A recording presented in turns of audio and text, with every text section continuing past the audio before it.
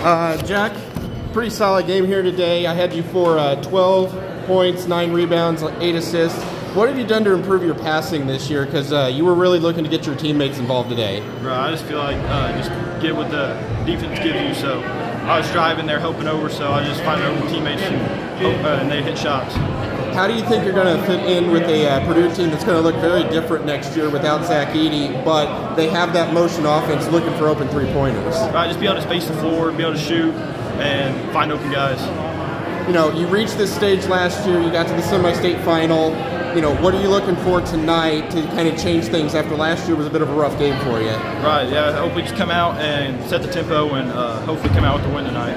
And then how about this game? You had a really, really nice pass there to your teammate, set up the open free throw, or set up the foul and the free throw for the game winner.